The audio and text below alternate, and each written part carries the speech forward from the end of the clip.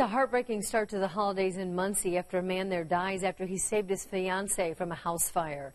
Witnesses say it was Gary Smith who threw his fiance out the window to safety. 9 others inside the house were able to make it out alive because they heard the commotion. Now Smith being remembered as a hero. He loved her. That's what I thought to do. He didn't. We all wonder why he didn't come out right behind her, but for some reason he didn't. Right now, investigators say they believe that clothes left too close to a space heater there caused the fire.